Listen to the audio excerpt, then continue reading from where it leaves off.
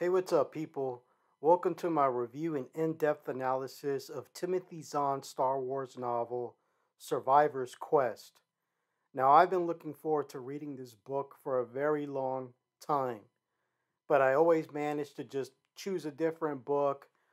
And now that I've finally gotten to reading this book, it is a huge disappointment, and it is easily the worst Timothy Zahn book that I've ever read.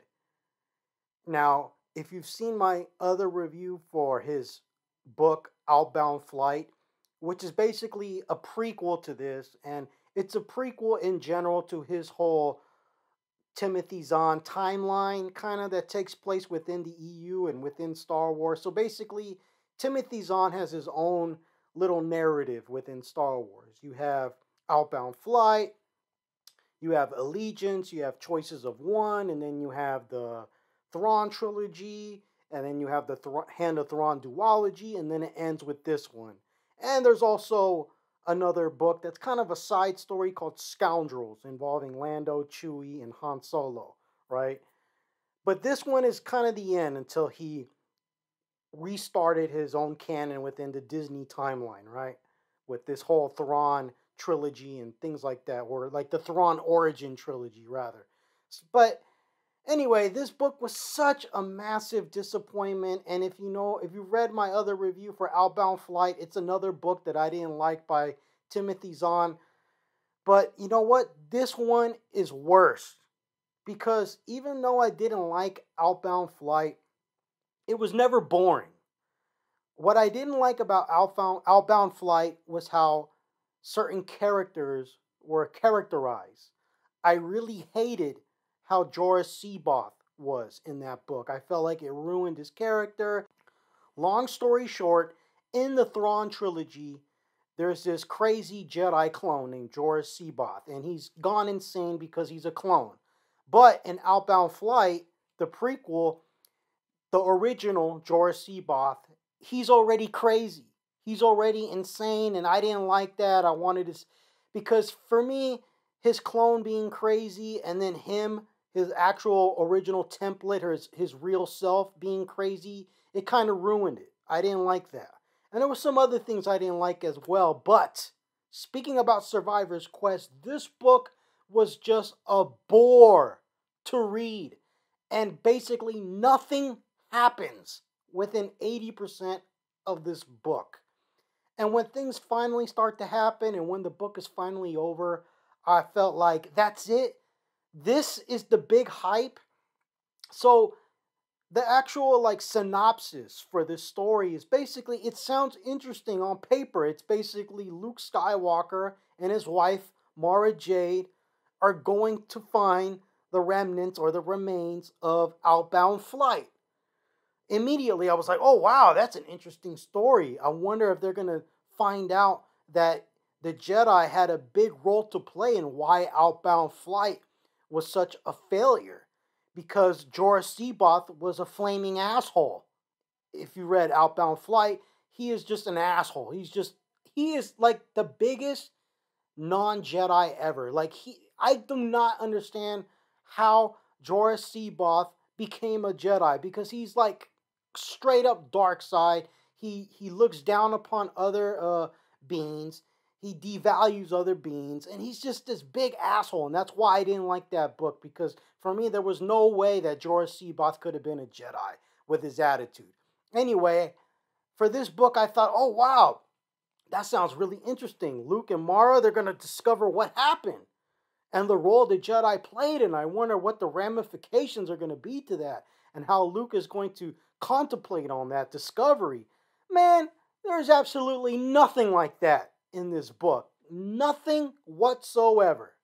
In fact, when our characters, our protagonists, go and find the remains of Outbound Flight, there's people there, survivors from the original disaster, and they don't like Jedi. They look at Jedi as evil, right? And I'm like, oh, okay, here we go. We're going to find out why they look at Jedi as evil beings. Man, we never even find out anything about that. Luke and Mara, they don't even find out nothing about that. There is absolutely no diving into the subject matter whatsoever. It's just Luke and Mara go there.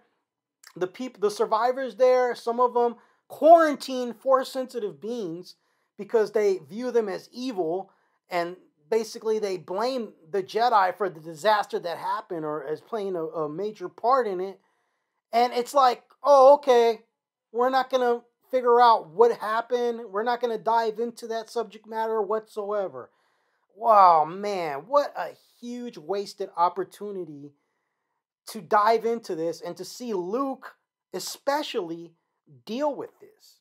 The ramifications, the discovery of learning that the Jedi were responsible for this major failure, this project known as Outbound Flight, which was basically the Republic was sending colonists and a handful of Jedi into the unknown regions to explore. And man, that was just such a wasted opportunity. But even with all that aside, so let's say the story went in a different direction. Okay, the story didn't go the way I wanted it to go. Nevertheless, man, this thing was so boring. Nothing happened. It was like Timothy Zahn had all these opportunities to create suspense and mystery because there's like this sabotaging that's happening on the ship on the way to the remains of Outbound Flight. And it's just like there's no suspense in this sabotaging. It's like, oh, there's a fire in the mess hall. Oh, it was an accident. Oh, there's this thing happened over here. There was another electrical fire and some mysterious thing. Oh, no, it was nothing. And it's just, I just feel like this book was just poorly written and easily Timothy Zahn's worst book.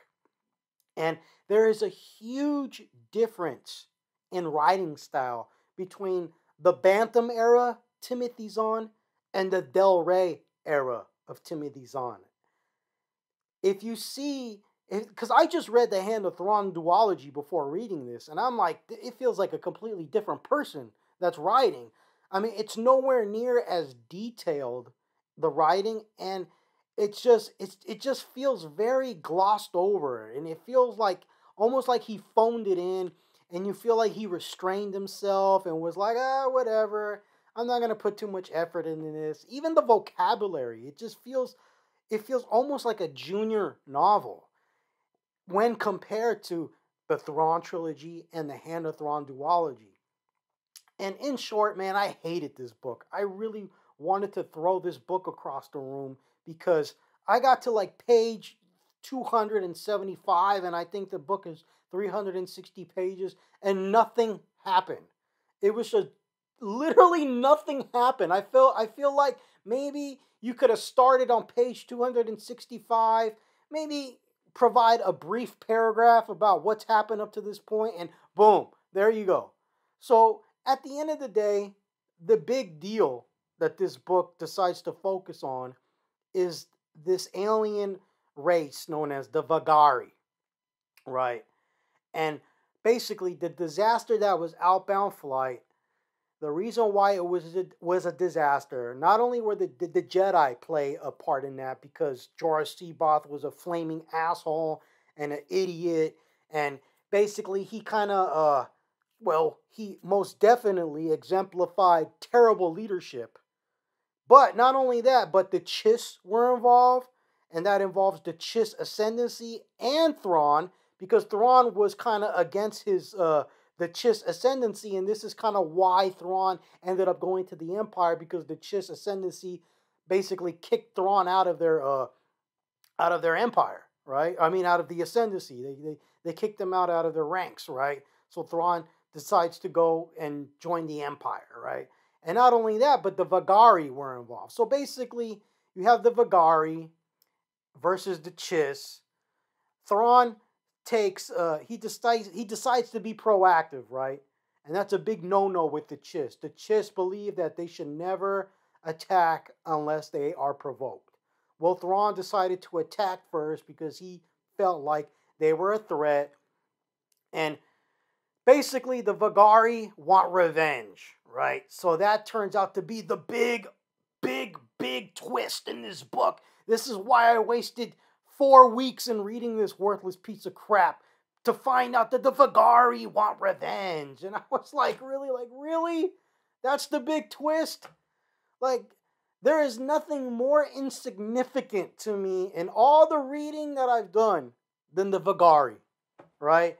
And as soon as I find out that the Vagari are like the big villains, right? I'm like, okay, let me guess. Mara and Luke rescued and saved the day. And I mean, and that's what happens. As soon as you find out that the Vagari are behind everything and that they want revenge, the book becomes worthless to me. All that patience, all that reading, all that boredom that I endured just to get to this, because I stuck with the book, man, because I like Timothy Zahn, right? And I felt like, no, stick with the book. Something is going to happen. Something's going to happen.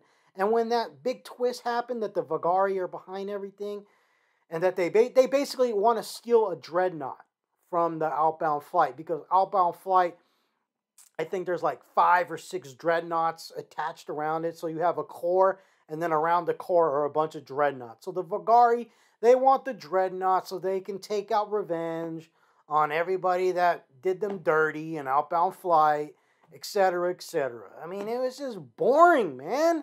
The Vagari are not interesting villains. They suck. They're boring. They feel generic. And man, yeah, I can't recommend this book at all.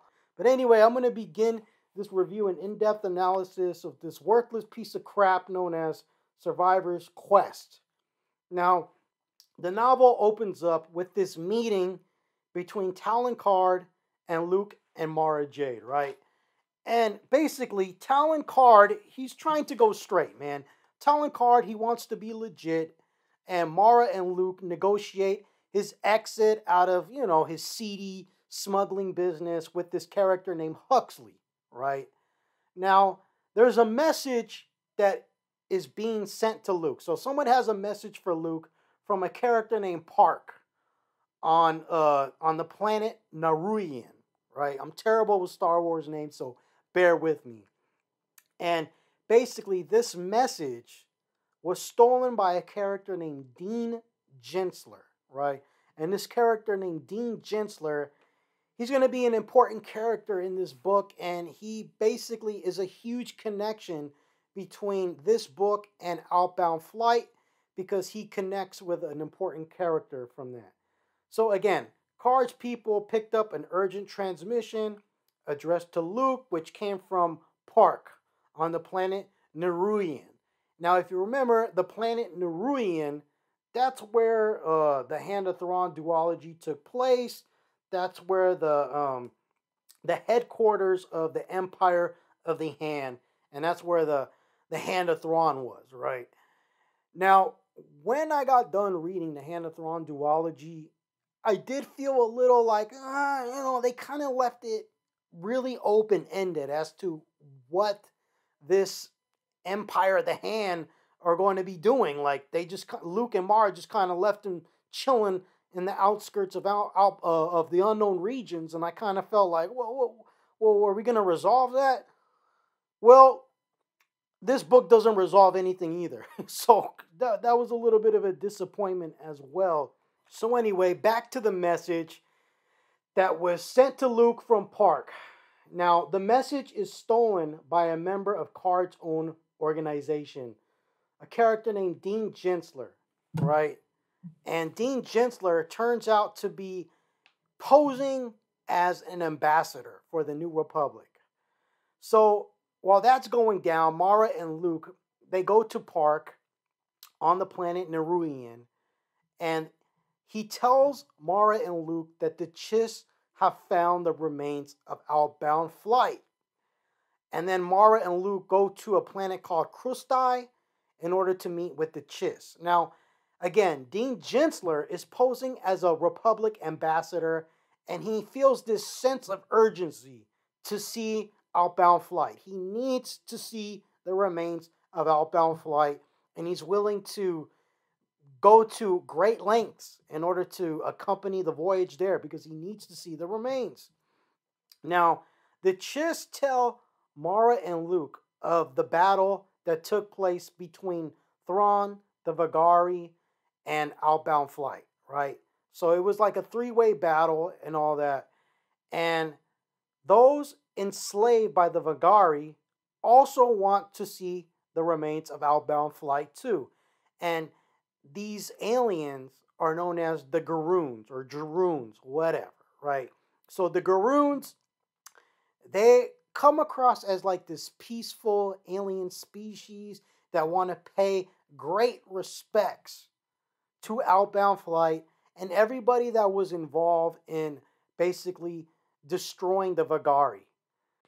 And later, Mara Jade discovers Chakfel and stormtroopers from the Empire of the Hand, and they're present on the voyage to the remains of Outbound Flight.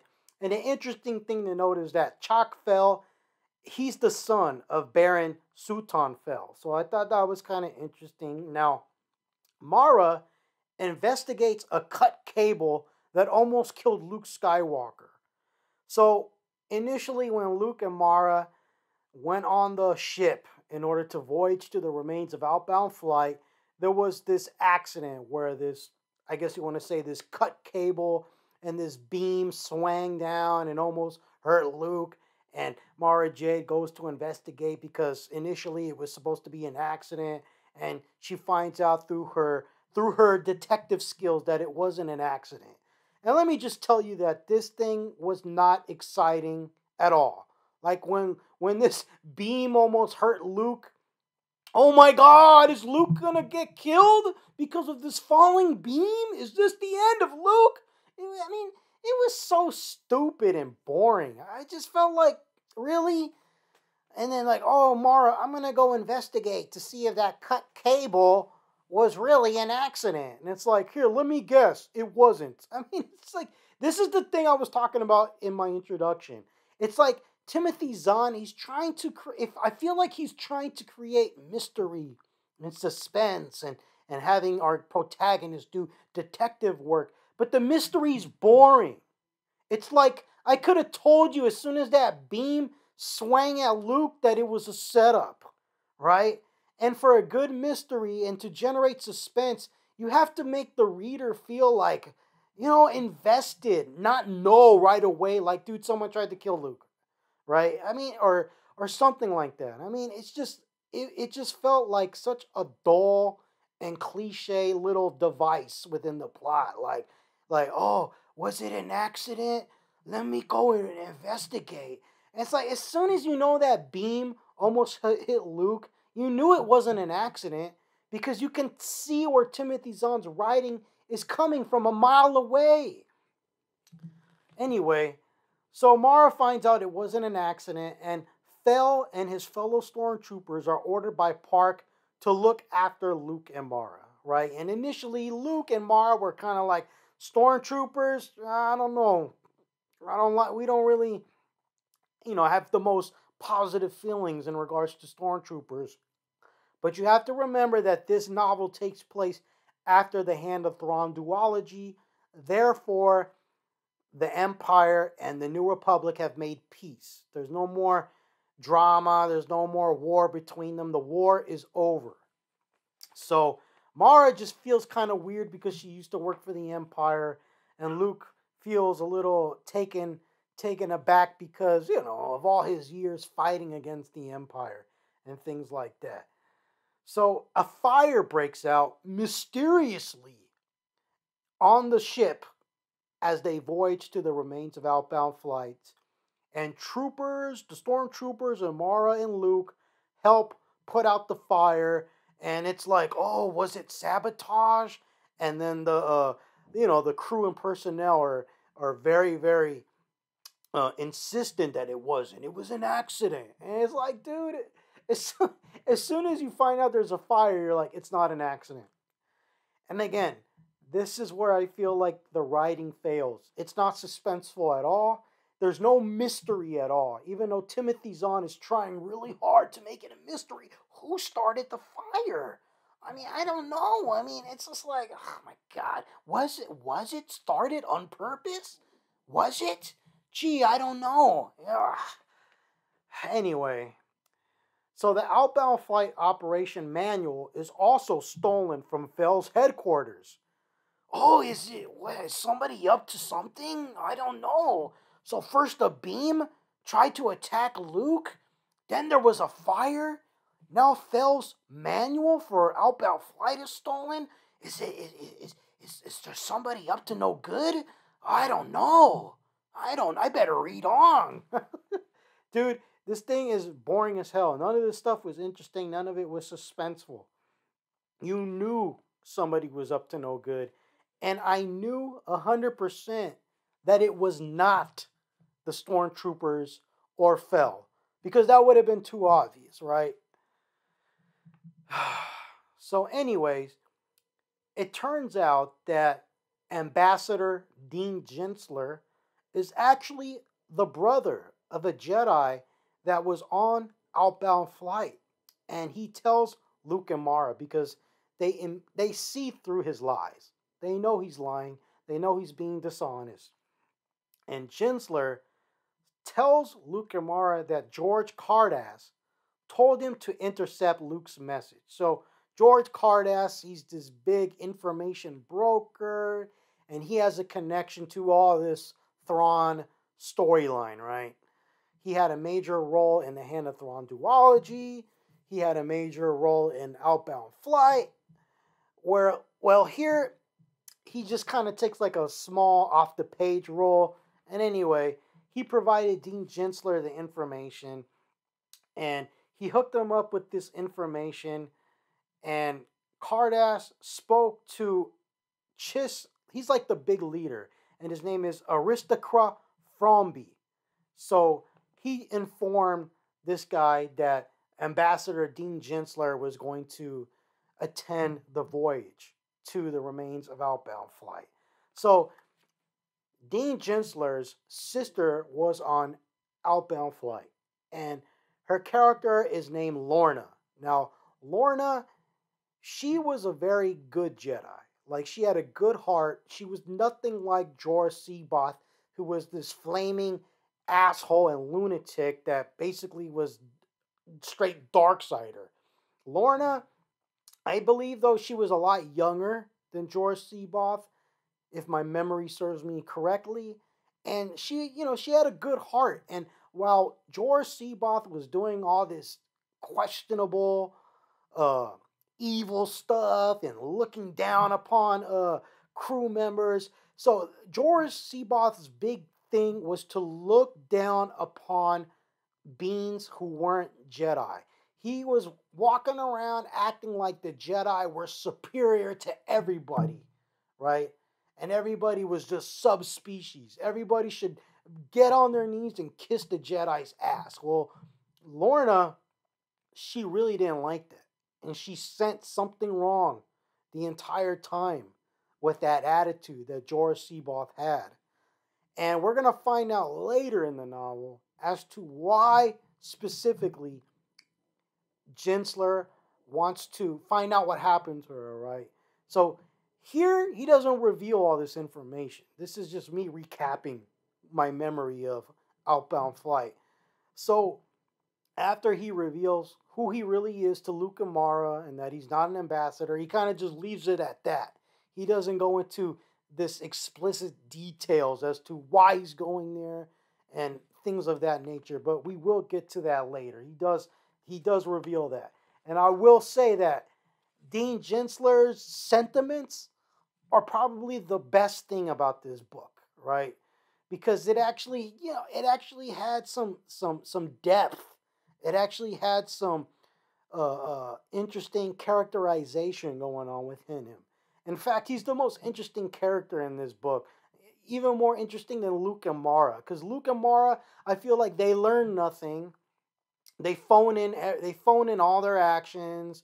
I mean, and for a lot of time in this novel, I felt like they were off the page, right?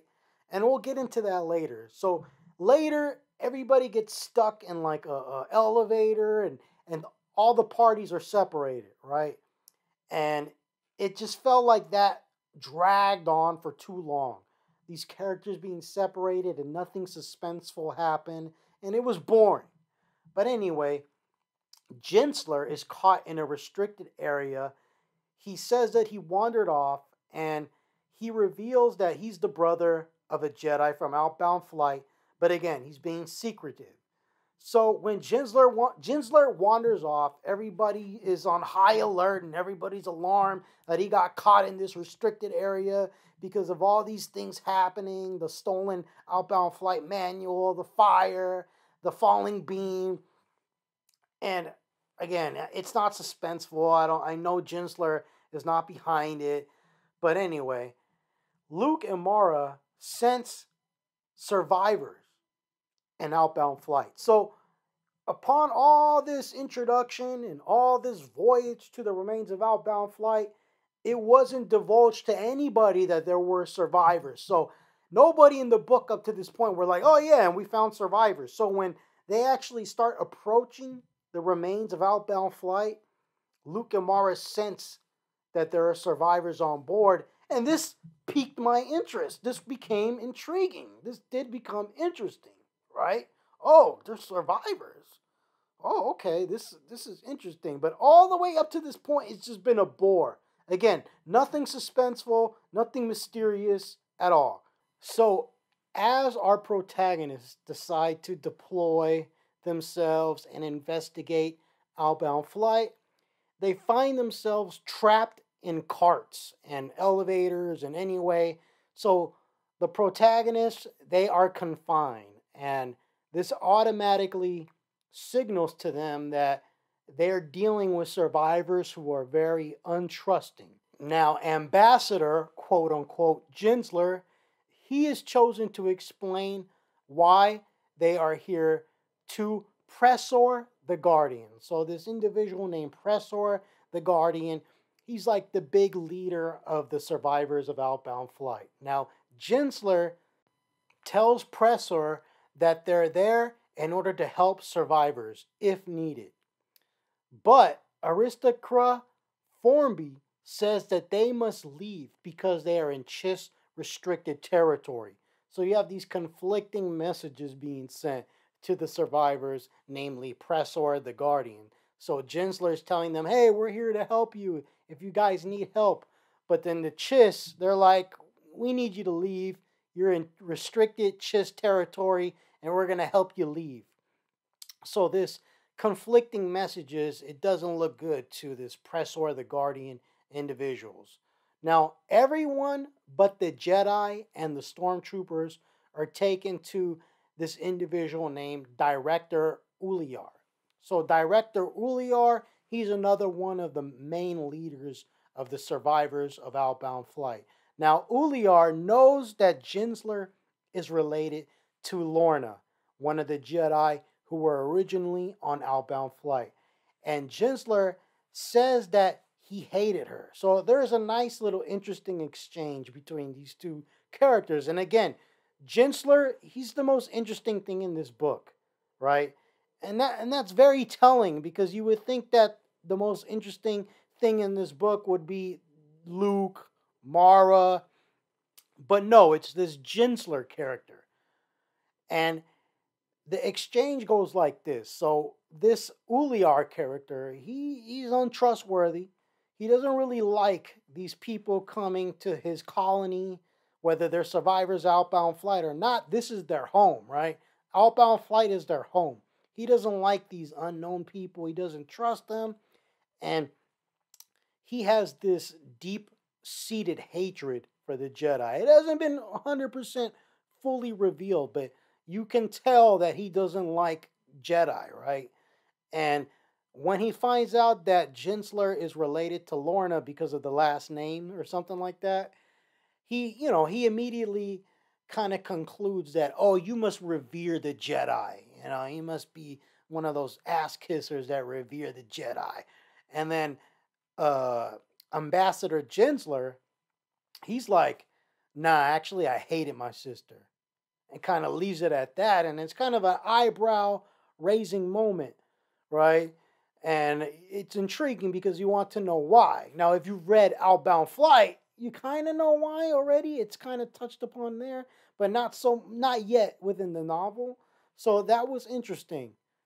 Now, Luke and Mara, they kind of, and the stormtroopers, they each try to escape their confinement, right? And they're successful.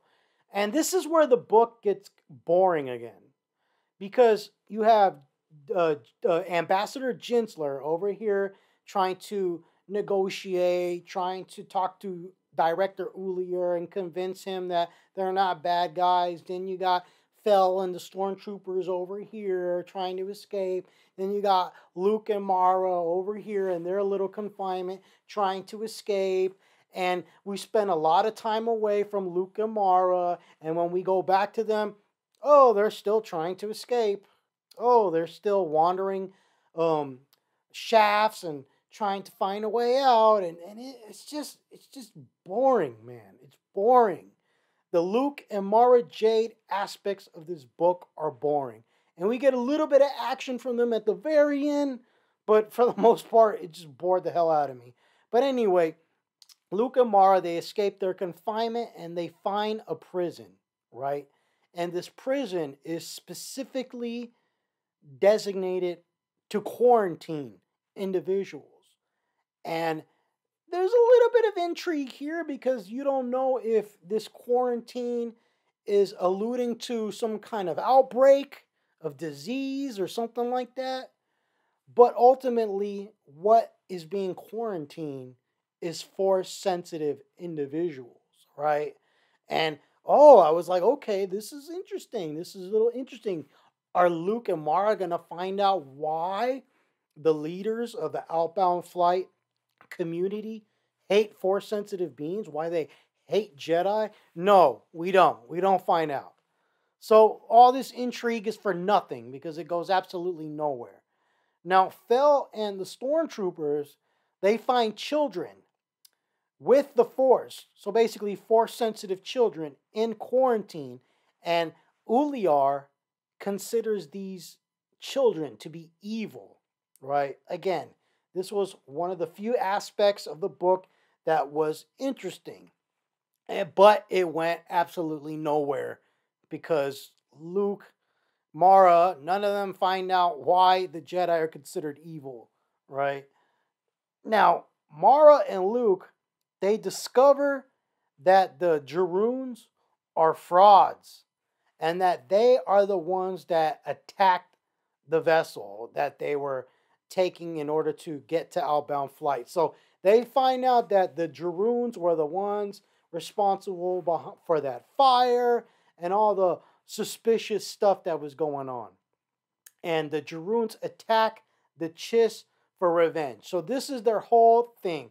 The Garoons want to take out the Chiss for revenge for the events that took place in the book Outbound Flight, right? So that means what? That the Jaroons are actually the Vagari. So this whole time, the Vagari have been posing as the slaves of the Vagari, of them. They were posing as the Garoons, but they weren't really Garoons or Jaroons, whatever the hell. They were actually Vagari. And it was all just a lie and a deception in order to get them close to this dreadnought because that's what they want. They want to take one of the dreadnoughts from Outbound Flight. They want to make sure the Chiss suffer. They want to make sure everybody that was involved in their defeat suffer. So that's what they care about. They care about revenge. And there's this little girl that's present named Evelyn. And she's this force sensitive child. And she helps Jensler and the others. And there was another little interesting thing here. She doesn't want to show her force sensitive powers. She doesn't want to be a Jedi. She doesn't want to train. She doesn't want anything to do with the Force because of how Uliar and the community treat Force sensitive individuals. They quarantine them. They consider them evil. So she's trying to hide that stuff. She doesn't want to show her Force sensitive powers because of the ramifications of what will happen if they find out she is a Force sensitive child. So I thought that was interesting, and that goes nowhere too. Now, Uliar wants to quarantine Evelyn, and it's at this point in the story where we get more details in regards to what's going on with Gensler and his whole sentiments that he has for his sister. Like, why is he ultimately there? And in the Outbound Flight book, and kind of it's recollected in this book as well. So Gensler hated his sister. He hated his sister because of how revered she was within his family, namely his parents, his mother and father loved his sister, and he was jealous. And he felt that his parents, they put her on this pedestal. They put his sister on this pedestal, and he felt like he could never live up to the expectation, or not the expectation, but he just couldn't live up to the reputation that she had, the reverence. And he felt like his parents always looked down upon him because he wasn't force sensitive, because he didn't get to be a Jedi. So he hated her. He hated her and everything she stood for, and it was all rooted in jealousy. But ultimately, now, in this book, Survivor's Quest, he realizes that he actually hates himself, not his sister. And it was a nice little revelation for the most interesting character in this book. However, if we take a step back and look at the bigger picture of the Star Wars saga, the expanded universe, all this stuff is meaningless. It's like, yeah, this is interesting for the book, but at the end of the day, it's one big who cares. That's what this entire book is. It's who cares? Who gives a shit? So anyway, Luke and Mara help, and Mara actually finally does, or just Mara and Luke in general, finally exemplify some badass Jedi skill. So the Vagari, they have these animals that they were using as cloaks, but they were, I guess you want to say these animals, they were playing dead, but they were actually alive. And when it was time for the Vagari to strike, the animals came alive, and they're called wolf kills or something like that. And anyway, they're these feral creatures, and they start attacking, and Mara Jade has a badass scene where she just takes them out. It was awesome, and it was very welcome from me to finally get some action in this book, because the book has just been boring as hell. Now, the Jedi and the 501st team up. The 501st that's fell in the Stormtroopers, they team up in order to fight against the Vagari. And ultimately, that little girl, Evelyn, she joins Luke and Mara and helps out using her Jedi skills, or her Force skills, rather. And it was nice. That was a nice little cute little moment. And the Vagari blow up this pylon. And the reason why they do that is because they get this dreadnought. So I guess you want to say they dislodge this dreadnought, and they're able to steal this dreadnought from Outbound Flight. And ultimately, their goal is to use the dreadnought against all their enemies and all this stuff. And it's at this point that the reader's like, oh, will the Jedi stop them? Oh my god, I'm so scared of the Vagari. Not. Anyway, Aristocrat Formby, or whatever the hell his name is, the leader of the Chiss, he lets everybody know that he knew the entire time that the Jeroens were actually the Vagari. And the reason why he did this was because he wanted the Vagari to attack first. Why? Because what did I say in the introduction? The Chiss do not attack unless they are provoked. So he purposely allowed the Vagari to pose as the Jeroens because he knew that they would attack, and now that they have attacked, he has every reason to just wipe them out. So that was a little bit of deception from the Chiss. Now, it's also discovered that there's line creepers all over the place, sabotaging everything and creating these technical difficulties for our protagonists. Now, Luke and Mara go after the Vagari, right, who have taken off in the Dreadnought. So there's this Now Luke and Mara, they they land on the Vagari dreadnought, whatever, the ship that's been taken over by the Vagari. And there was this interesting thing where they they get there by coming across this Clone Wars era ship. I think it was actually one of the ships that the Jedi use, and I guess that was kind of sort of interesting. And anyway, once Luke and Mara get on that dreadnought, they have this long fight with droidicas. You know, the droids, the ball droids with the force field from the prequel era, right? And I thought that was boring as hell. I didn't really find that exciting. So I just want you to know that this part of the novel, this is the peak of the novel. This is it. This is the climax. And to me, this was just boring as hell, man. Like, this is like a little dinky scene that you could see in the Clone Wars, man. Like, it's nothing. So they have this long fight with the droidicas. Let me guess. Luke and Mara are able to defeat the droidicas. No suspense whatsoever. And the Vagari leader at this point releases this poison into the air. And Mara decides to basically create this breach in the bridge, on the bridge. And what this does is sucks all the air and poison into the vacuum of space.